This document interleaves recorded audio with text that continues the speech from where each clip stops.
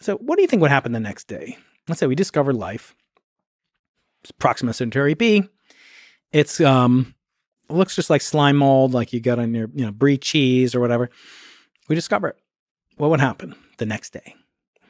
And they were like, "Oh, this would be transformative." And I'm not trying to be like total Cassandra about this, but I said I don't think anything would happen. And I'm like, what are you talking about? It would be transformational. I'm like, I stipulate that life exists. Go down to like the river. I'm in San Diego. Go down to the Pacific Ocean. Scoop up a glass. Mm-hmm. You're going to find life in there. And what are we doing? What are we doing to our Earth?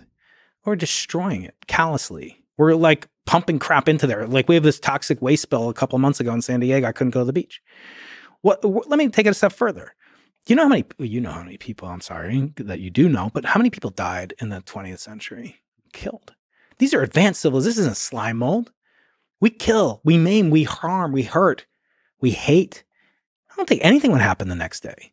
Then we go back to what we had. And I said, if that weren't proof enough, life has been discovered at least 2 or 3 times just in my professional career. Once in 1996, these Allen Land Hills meteorites in Antarctica, like microbial respiration processes.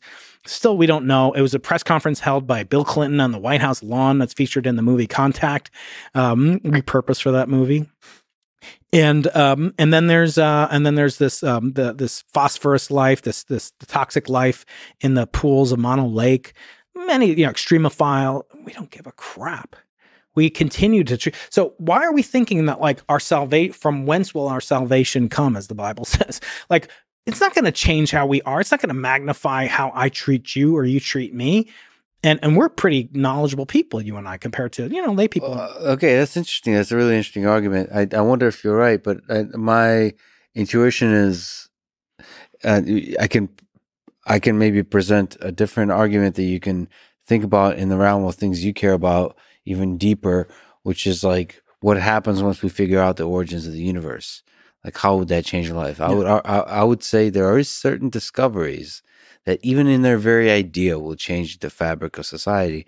I tend to see if there's definitive proof that there's life, and the more complex, the more powerful that idea is elsewhere, that I'm not exactly sure how it will change society, because it's such a slap in the face.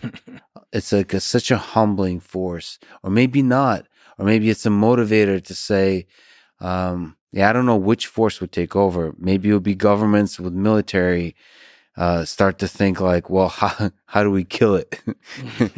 If there's a lot of life out there, how do we create the defense system? How do we extract it? Or mine it for benefits? All those. I mean, I just see like there's 100 million literal counterexamples of that. I mean, right now there's like 700 million kids in poverty, and like.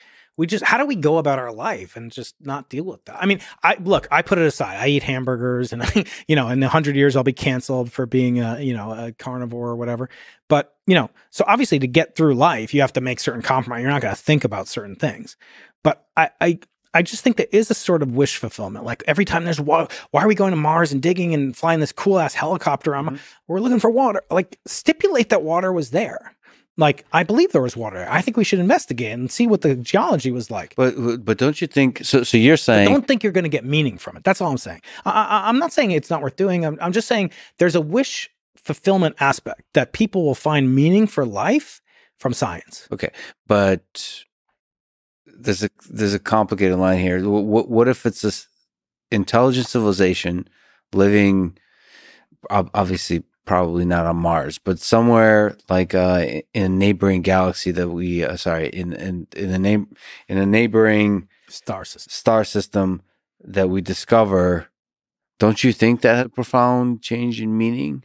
I mean, I guess again, I assume that because of this panspermic process or whatever, that the probability is much, much greater than 0. I mean, it's not 100%, but it's much likelier than not that at least some living material from Earth has ejaculated itself into the solar system, into the universe, right? Into our galaxy. Beep that, please. As well. That's right.